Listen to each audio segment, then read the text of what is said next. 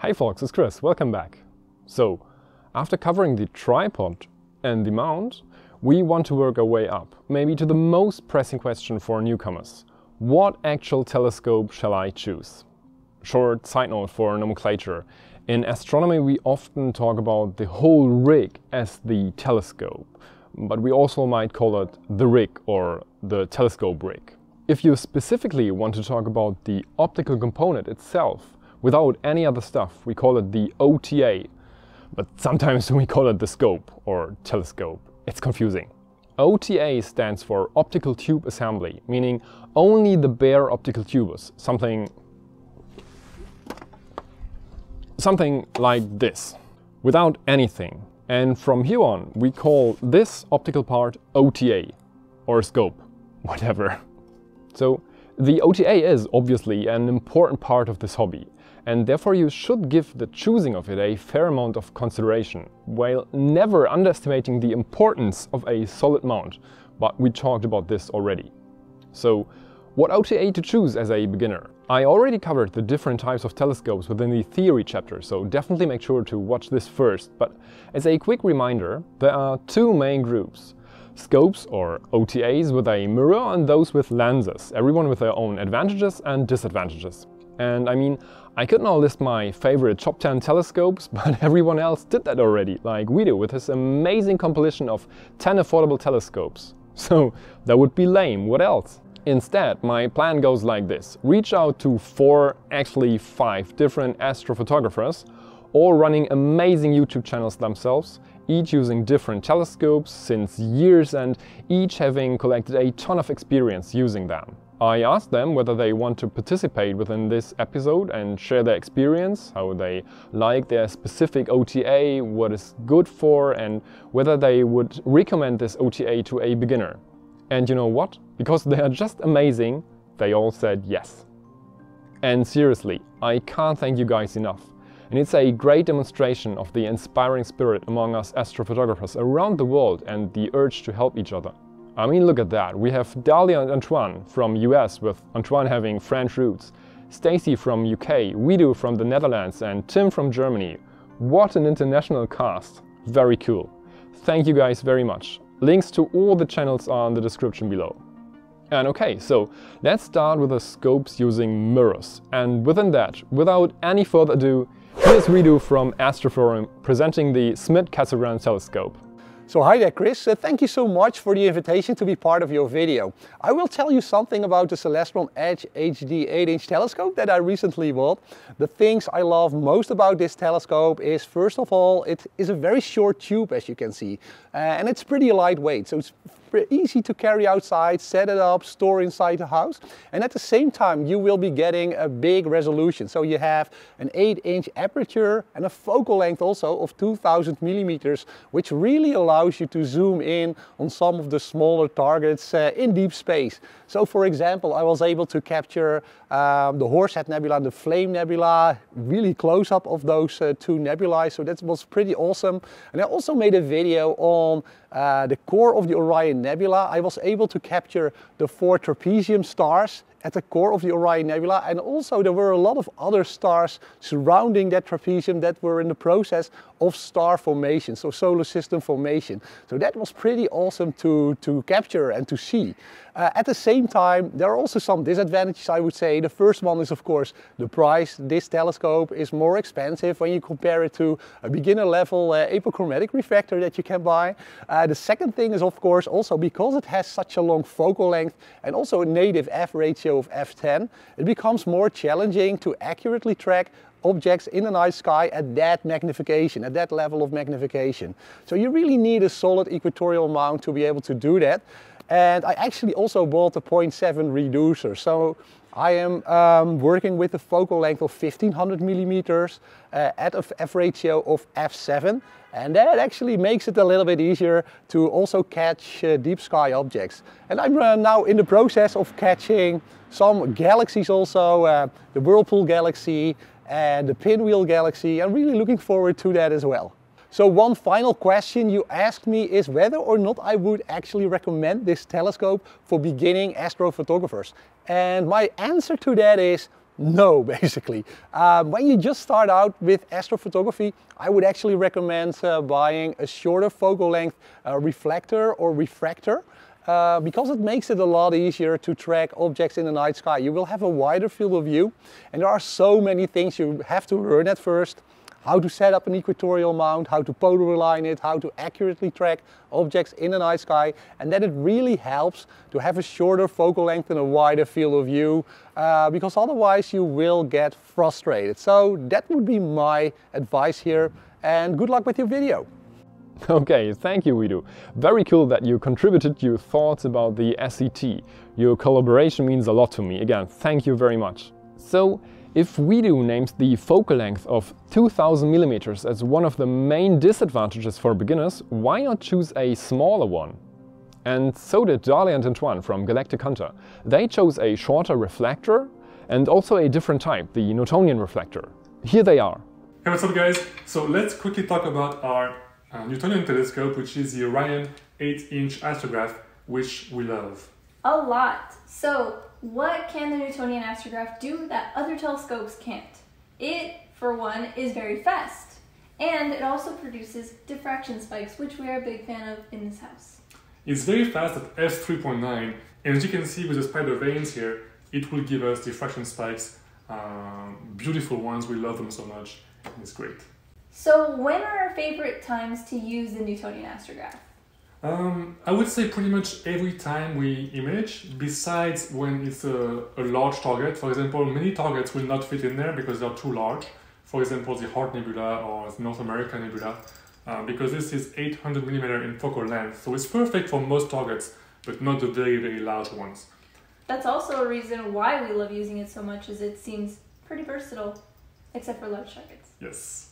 So some reasons we may not use our Newtonian Astrograph are, well, sometimes it can be a little bulky to lug around as compared to refractors that we have. We worry a lot about the fragility of the mirrors inside, and collimation. Collimation, guys, is a bit of a pain. You have to do it every single time, but if you learn how to do it, it's really, really quick. So for us, it's very quick, it's fast, and we don't even think about it anymore. So would we buy this Newtonian Astrograph if we were beginners? Of course, yes. We totally recommend it. We love this so much. We love this telescope. It was our very first telescope. It's been like 5-6 years now. We still have it. We're still using it. So it's a really, really great telescope. It's super fast, and it's a great Newtonian telescope. And most importantly, very affordable compared to refractors. Yeah. So yes, that was pretty much it. So if you guys want a fast, affordable telescope, go with a Newtonian telescope. Okay, thanks Dalia, thanks Antoine. Thanks for replying to this request like the next day or so. Love your channel, very cool. Their recommendation sounds like music in my ears, because the Newtonian telescope was also my first one, and it's also my favorite one, and I love it as well. But we will dive deep into the details of this telescope in the next episode, so stay tuned and stay subscribed. Okay, there were 2 OTAs using mirrors. Antoine and Dalia pointed out the pros, but also mentioned the issues like fragile mirrors or collimation. Are lens scopes an alternative? Let's continue with Tim from AstroAddict. He was so kind to contribute his insights into medium to long refractors, somewhat the same focal length than the Astrograph of Dalia and Antoine. Tim, let's go. The refractor is the most basic form of a telescope. I like them because they are plug and play, easy to use and come in all different sizes. This one has a focal length of 714 mm, medium to long focal length. Handling such a big scope is not as easy as handling a camera lens or a smaller refractor. You'll need an auto-guiding system and a mount that can handle the entire thing. But as soon as you figured all of this out, there are no limitations to what you can do. The great thing about this focal length, you can get amazing images of the big targets in the sky, close up with all the details, and you have enough magnification to resolve the smaller targets in the sky. Dust lanes in the North American Nebula or the Whirlpool Galaxy framed up nicely. No problem with such a telescope. Getting those details in the big targets is great, but sometimes you want this amazing image of Andromeda Galaxy with the entire galaxy framed up nicely. You look at the laptop screen in the night and see too much. This focal length is just too big to resolve the biggest targets in the sky, and sadly one of the most beautiful galaxies of all time is in there. You can buy such a telescope as a beginner, but only if you are determined to invest in this hobby and have a capable mount to handle it. If I could go back in time 2 years ago, I would maybe consider some smaller refractors. But with a scope like this, it's a huge hill to climb, with a beautiful view from the top. Wow, thank you Tim for your thoughts and the pros and cons of your refractor scope. That means a lot to me. Definitely check out his live Q&A sessions, superb source of Astro insights. And following his thoughtful advice, we are left with the short baby refractors. Some call them nothing more than a big camera lens, but they are much more. Stacey and Luna were kind enough to share their views about their favorite telescope type. Last but not least, here they are. Hi, Stacey and Luna here, and today I'm going to talk to you about short refractor telescopes. Isn't that right, Liam? What do you think? Any good? I think that's a thumbs up. So these telescopes are often super compact, super portable, and very, very forgiving to the beginner astrophotographer. Often up in space, these targets that we're shooting are huge. For example, let's talk about the Heart and Soul Nebula. With a short telescope like this, with a really wide field of view, am I boring you? You can often fit them in on your image sensor in one. You won't have to do a mosaic, which is like different panels of the target. These telescopes, I often call them the plug and play kind of telescope as well. When you put them outside, you don't have to wait for them to cool down for ages. You don't have to learn how to collimate them. And as long as you look after them, you won't ever have to collimate them unless they take a knock. And often, even then, they come off better than their sort of Newtonian and SCT counterparts. Not that I've gone around dropping telescopes. These telescopes are also great for visual.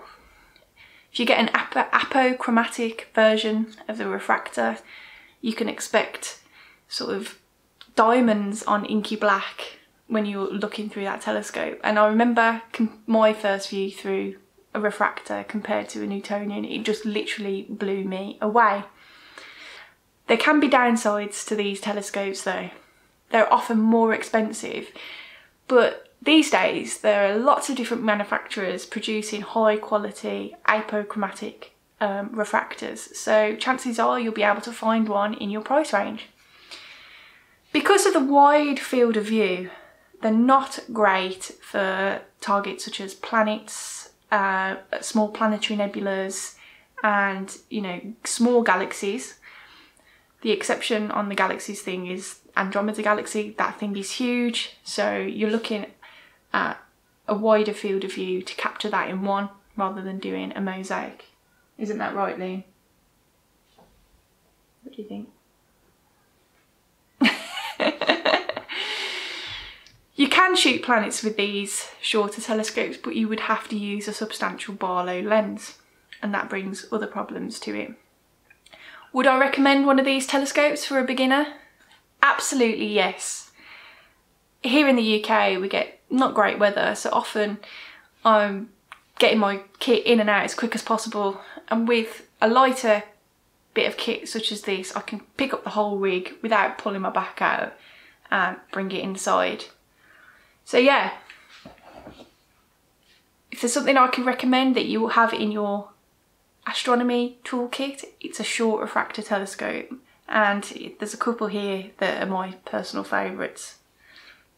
Give me 5. High five. Good girl. Oh Luna, thank you so much Stacey. Definitely check out her channel.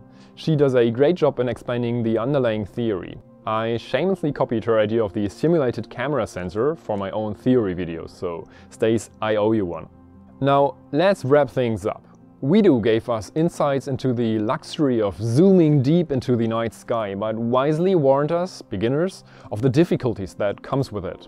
Dalia and Antoine are, like me, big in love with their versatile but a big bulky Newtonian Astrograph. Tim loves his plug-and-play refractor but would have chosen a smaller one to flatten the steep learning curve as a beginner. And Stacey underlines his point, as shorter focal length scopes are more forgiving and very portable and covering a huge area in the night sky, which is, unintuitively for most beginners, mostly what we want to do in astrophotography. So the main message of all this voices heard is, as a beginner, take it easy, take it short, take it portable, or take a cheap and versatile Newtonian. Whatever way, the scope must fit your requirements. Listen to Wido, focal length is not everything. Do you want to travel with your OTA, or can you afford a heavy but rigid telescope mount?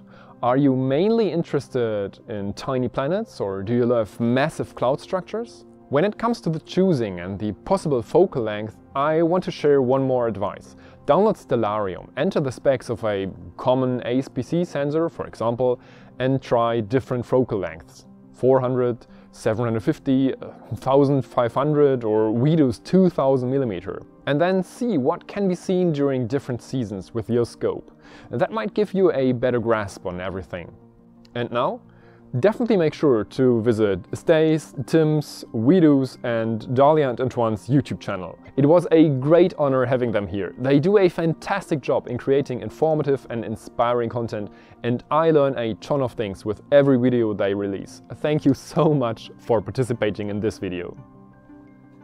And to you, as always I say, clear skies everyone, until next time here on Catching Photons.